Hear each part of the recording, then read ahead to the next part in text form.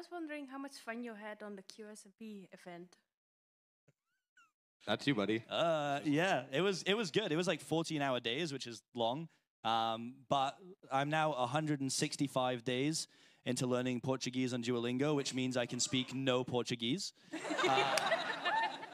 But yeah, no, that was nuts, and that was the perfect event for me too, because it was really fun, but it was competitive, and I was put on a team with 5 people I'd never met, and none of them natively spoke English, and it also let me know that the bar is like so low for kind humans, because people are like, oh my god, thank you for not interrupting them while they spoke Portuguese. I'm like, why would I interrupt them? Like, if I need to know, they'll tell me. But yeah, super fun, and I miss it daily. I don't miss bamboo anymore, though. That's the worst.